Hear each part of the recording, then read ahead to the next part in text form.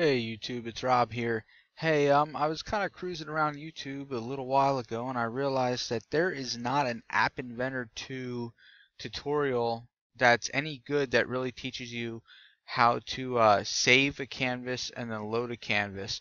I saw some stuff that teaches you how to do it on text, but I didn't really see anything good for graphics on the canvas.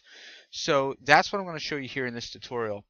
So I already have up the new project. I'm going to call this project Paint, and I'm going to kind of make my version of the Paint Pot program that's so popular in all the tutorials. But I'm going to do things a little bit different.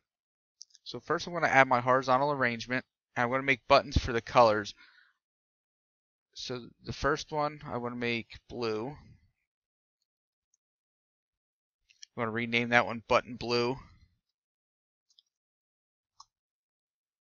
Okay, then the second one, oh, and I'm going to change the background to that to blue. And then I'm going to do this for a few different colors here. Oops.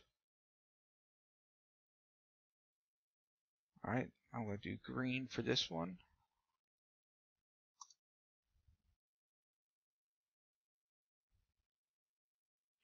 Then I'm going to do yellow for this one.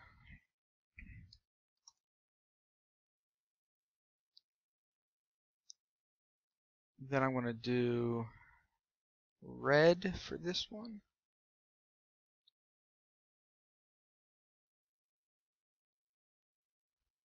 And then I'm going to do black for the last one.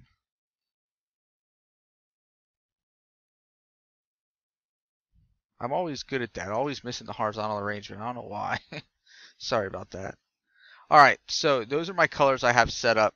Now I'm going to do another horizontal arrangement on this one. I didn't do a table arrangement just because they're not going to be even. So that's why I decided to do two horizontal arrangements on this one. The first button, I'm going to make it say clear. The second button is going to be my save button. And then my third button is going to be my load button. So now I'm going to go and I'm going to rename all the rest of these. I started out with doing it with the first one, but then I just wanted to get them all done, so I figured I'll just come back and name them all now. And it's always a good idea to have all, especially when you're doing a lot of buttons like this, it's always a good idea to have them named. I like to put BTN at the beginning of my buttons and then capitalize the first word after it, so it kind of makes it a little bit easier to read. And I know it's a button just by when I look at it in the blocks editor. Okay, so this one now we're going to rename to button clear. This one's going to be button save. And this one's going to be button load. Okay, now I'm going to put a canvas on here.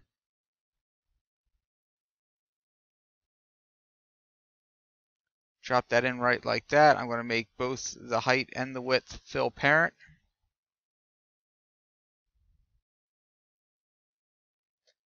Okay, so then I'm also going to go and I'm going to add a tiny dB to this. And you'll see that's a non-visible component.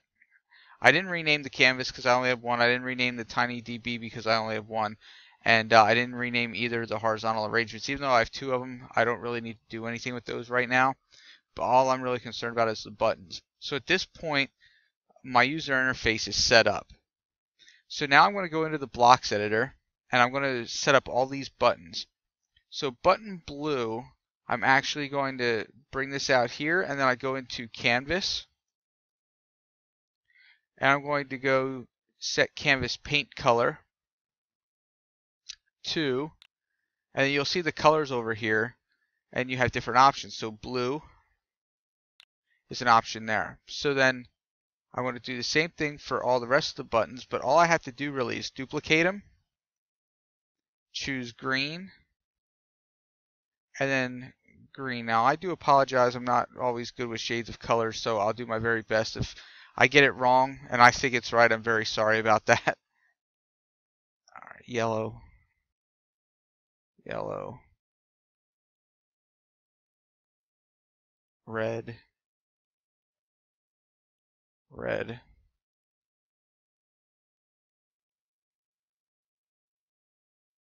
black, and black.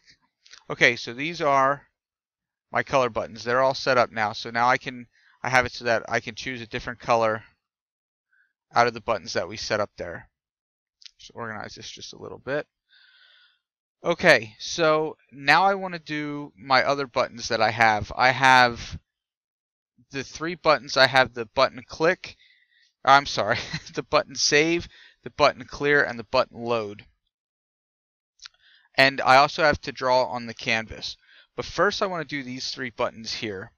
And these are going to be the magical ones that are where this one's just for clearing, but the next 2 are going to be the magical ones where it actually saves and loads the canvas. So you'll see what I mean. So on canvas 1 here, to clear it, you just do clear. But now one thing I'm going to add to this is, in order to load this back in out of the TinyDB, I have to do a background image on it. So the other thing I want to do here is do set background image, and then I want to go up here to text. I want to put the empty text, so that way I have both ends of it covered. Now, if we go to button save, okay, we're going to come here, and we're going to start dragging some of the TinyDB stuff into this. So TinyDB, and we want to go to tinydb.storeValue. The tag is going to be what the database tag is for it, basically what the database identifies it as.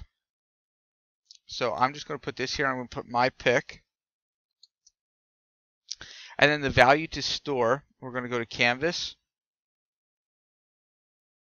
We're going to go to call canvas1.saveas, and then we're going to give it a file name. So we go back up here to text. We get this blank text, and I'm going to call it my pick. .png. So that's all you got to do to save it. Now to load it,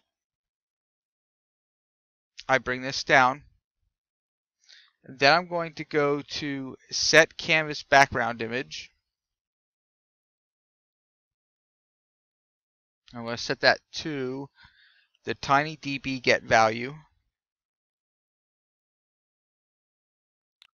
Now I'm going to duplicate this little text button or text block here, and I'm going to make that tag the same one that I used right here. So actually I could just duplicate that one if I'd like. So just duplicate that, drag that over. Okay, and then if the file name is not there, you want to leave it blank. Okay, so there's only one thing left I have to do, and that's to actually set up the drawing for the actual canvas. So I'm going to collapse these 2 right here just to kind of get them out of the way, because this is going to be a big block here. But when you go to canvas, and then you go to canvas.dragged, then we go back to canvas, and we're going to do draw line. Now you're going to see x1, y1, x2, y2.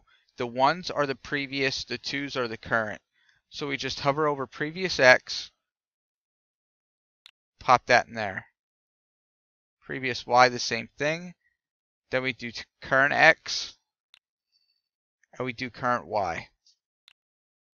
Okay, so that is the setup for our program. I'm going to pause this a minute, load the emulator, and then I'll be back to show you this on the emulator. Alright, the emulator is loaded, so you can see this is what the app's going to look like. So if I choose blue, I can draw a line. Green, I can draw a line. Yellow, draw a line.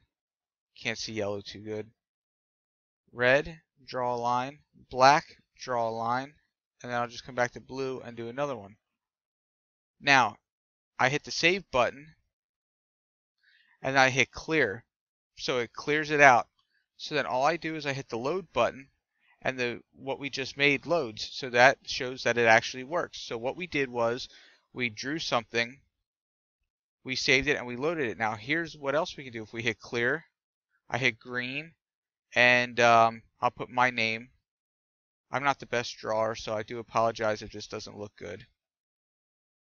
Alright, but there's my name is Rob, so now I hit save, I'll hit clear, and I'll hit load, and it loads it again. So it actually overwrote the other one and now put that one. I mean, it's really, really, really neat. Just do something strange here. I just want to show that this is pretty cool how this works. Clear it out, load it. Now, one thing I do want to show you is if I draw on here, just scribble anything like that, hit clear, that's where this call canvas one.clear comes in. But if I do the high, just draw high like this, put a dot there just because, well, it's not working with the dot because I have a line. But anyway, I would set to draw lines. But now if I do that and I hit save, it'll still clear, but the difference is when I hit load, remember we're loading that into the background image of the canvas. So we're making the background what this is. So if I would take away this here, the background image, to nothing, it wouldn't actually clear it. So if I would just drag this out, let the emulator reset, and I hit clear, you see nothing happens. So when I put this back in, let the emulator reset, I hit clear, and you see it actually works. And I still load it, and it loads. So that is how you can actually go in, draw something on a canvas, save it, and load it. So I hope this helped you, and you can check out some more of my tutorials very soon. See you soon.